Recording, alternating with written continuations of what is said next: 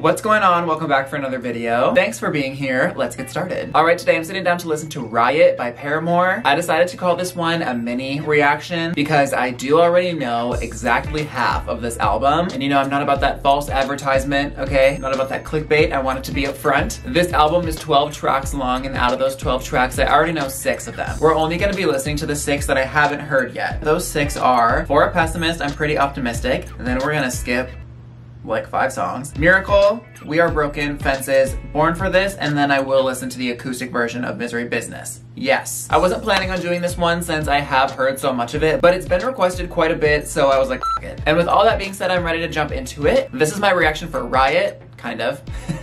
This is my mini reaction to Riot by Paramore, and we're gonna get started right now. Alright, track number 1, for a Pessimist, I'm Pretty Optimistic. And if that doesn't encapsulate my whole state of being, I don't know what does. Let's hear it.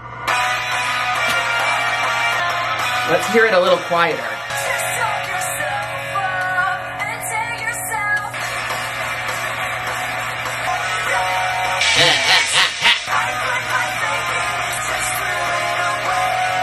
Hey! Oh my gosh, they came out the gate swinging!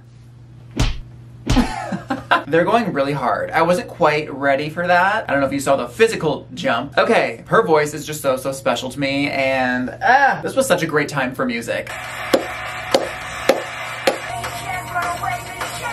1, 2, 3, 4! She's telling this man off. She said, we're gonna have a sweat.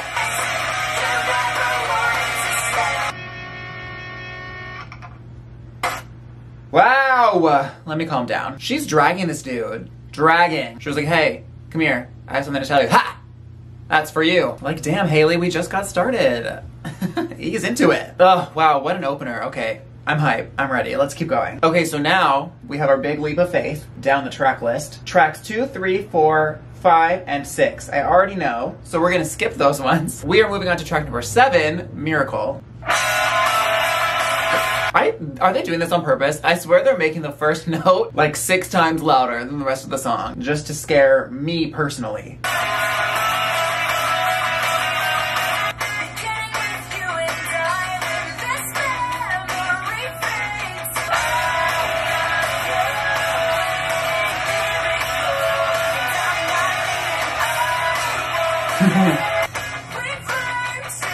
One thing about Hayley Williams, she's gonna write a melody. Yes, she is, you little bitch. Don't say otherwise. Like, who am I mad at? She writes these with someone else in the band, right? Josh Farrow? Sorry, sir. But like these melodies, because even on the tracks that I already knew before this, some of my favorite melodies ever.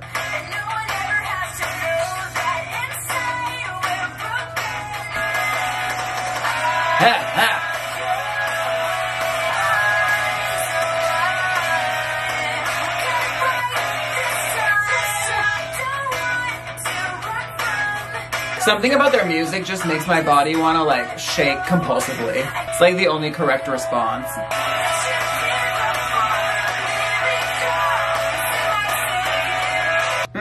You know when you listen to an album and you're like, any song in this album probably could have been a single? That's how I feel right now. Especially because the next song is Crushcrushcrush, which was a single, right? Like that's 8 songs in a row.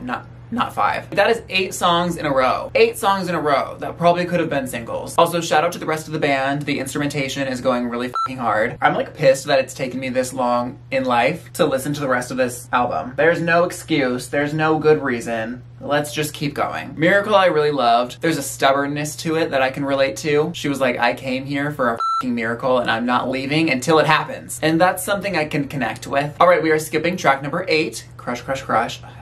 And this is track number 9, We Are Broken.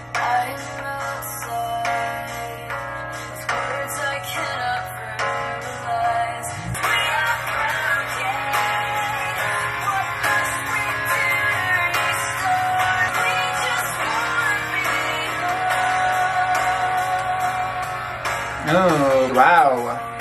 Her voice on this chorus. This one is giving me such an Avril feel. I can really hear this song having been an Avril Lavigne song. It's a little more alternative and less like, you know?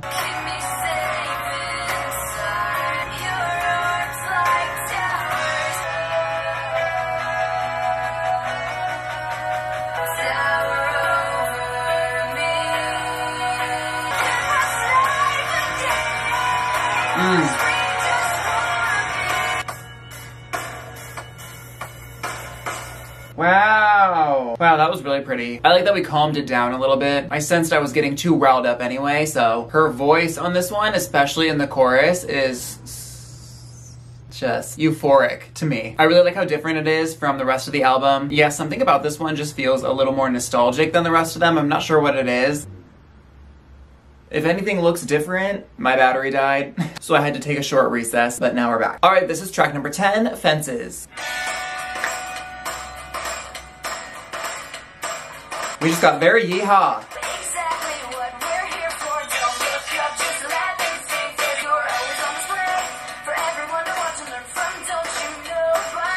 Was not expecting this.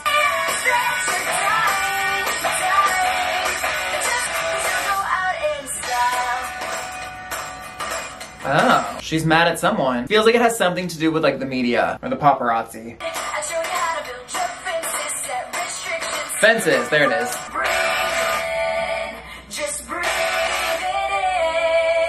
Oh, who is she mad at?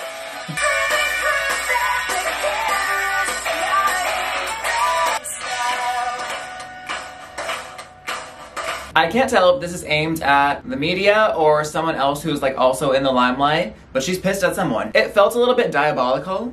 A little backhanded, not gonna lie, like she was plotting someone's downfall. And I'm here for that. If somebody did her wrong, I support justice being served, you know? The energy on this one is fun, very different from anything else on the album. I'm not sure what about it gives me like giddy up vibes. I think it's that like southern sounding guitar. All right, this is track number 11, Born for This.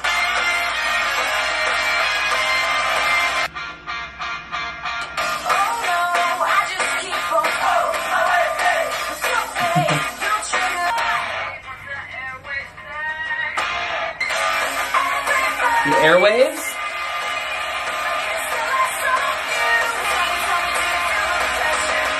Oh, the pressure. Is this about their career? Born for this, like born to make music? Born to deliver this album? That would make sense. Pressure? Pressure like from the label, from the industry? Yeah, no, yeah. Is it connecting?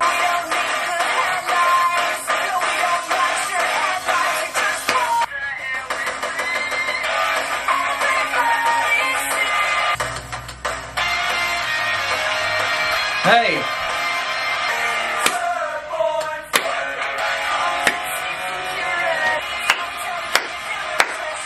Yes. I feel like this song could be looked at in one of two ways. It could either just be her saying like live your life to the fullest, sing every song like it's your last song. That's what you were born for, to go live your life. Or this could be a very personal song about their career. I feel like there's little hints of things that are aimed at maybe the industry, maybe the record label, but obviously Born for This could apply to that as well. Like she was born to make music. But I think the fact that I can't really tell one way or another what it's actually about is a testament to how good the writing is. I mean, taking your own personal situation and writing it into a way where other people can apply it to themselves is like literally the definition of art. So let's give it up for that. Let's give it up for art. All right, this is track number 12, the last track on this album, the acoustic version of Misery Business.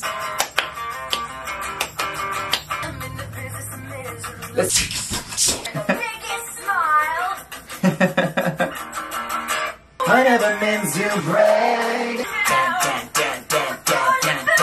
I mean, this song is just absolutely timeless. And listen, I know that it's problematic. I know that people have an issue with it. And I know that they don't really perform it anymore and yada yada. Let me be clear, I don't support slut shaming, but I do love this song and I am going to listen to it for the rest of my life. I'm not sorry. Oh, I never meant to break.